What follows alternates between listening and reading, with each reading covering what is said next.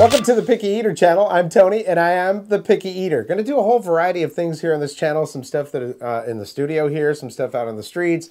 As a matter of fact, I took a road trip this weekend with a bunch of friends up to Williamsburg and stopped by this place called the Pottery and ended up picking a couple of really odd sodas, a peanut butter soda and a buffalo chicken wing soda, which neither one of them I'm thinking are going to be any good, but we'll do a taste test on those. So I'm going to be looking for some odd foods and things like that we might try out here on the channel. If it's a snack, I probably will like it. You know, there's a lot of foods that I refuse to eat. I won't cook with them. I won't eat them. Like onions. I don't like onions at all, but I like Funyuns. So I like the flavor of some things. I'm just not eating those things. So the other day when I made this beef soup, I figured why not? Let's go ahead and film that. I'm going to do some cooking segments here, and I like to use the crock pot quite a bit. This way you can see how the picky eater gets around those things that he doesn't like and still has a flavorful life. I do all the cooking around here. Well, there's a couple of dishes that my wife Carrie likes to cook, and I like them, so we'll let her do that.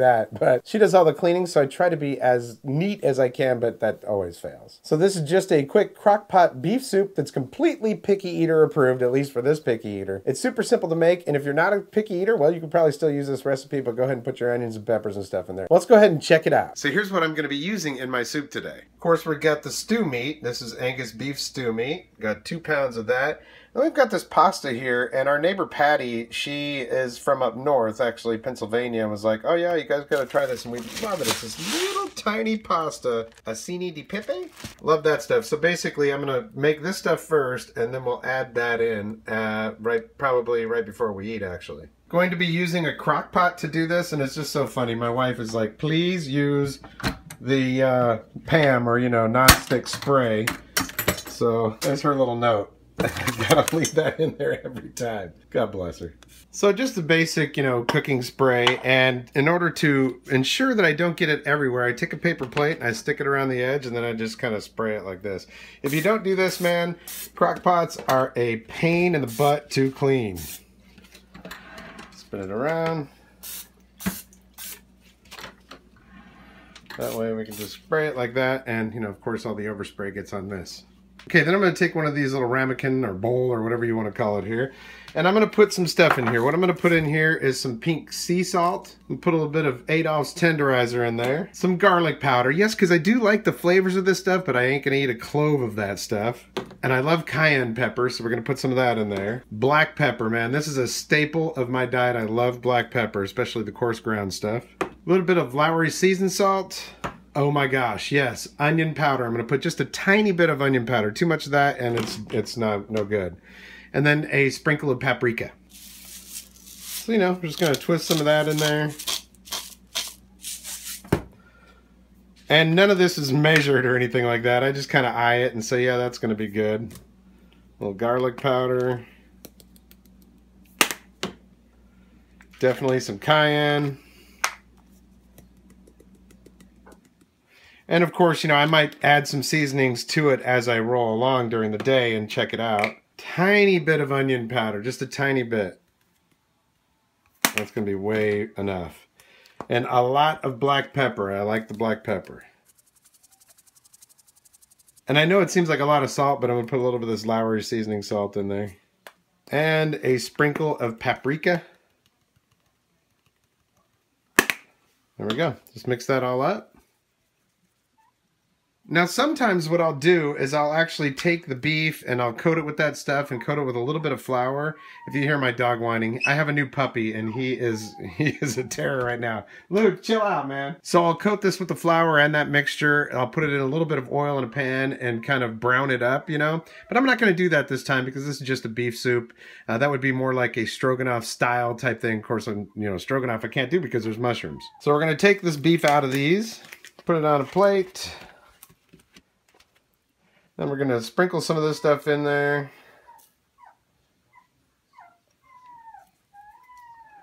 And then we'll mix it up. Luke, chill out, dude. We just mix it up, make sure that the meat gets plenty of that stuff on there, and then we're just going to drop it on inside the crock pot.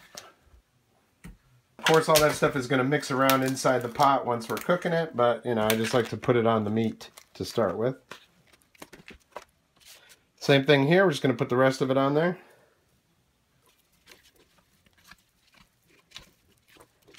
Okay. All that meat in there. It's a lot of meat.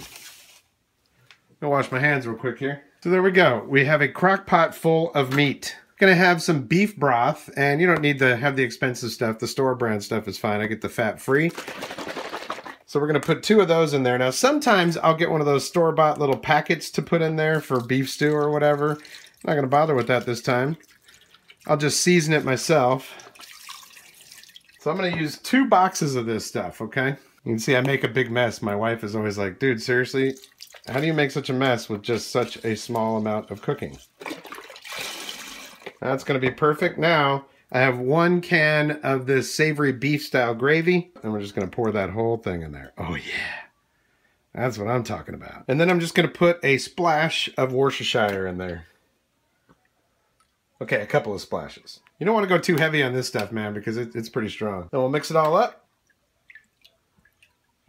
Like I said, I'm going to open this a couple of times during the day and add a little bit more seasoning to it. We just taste the liquid part of it and see, you know, how it tastes. And that's how it's done, man. Picky eater style. You just got to make it simple, and it's meat, pasta, and juice. How can you go wrong with that? I should also point out that what I'm going to do is I'm going to turn it on high for probably about a half an hour or so just to get it nice and hot.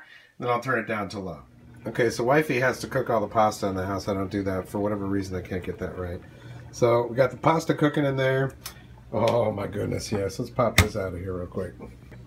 Oh, whew. Steamed up a little bit there. Look at that. It is bubbling and hot and nice. Let's see here.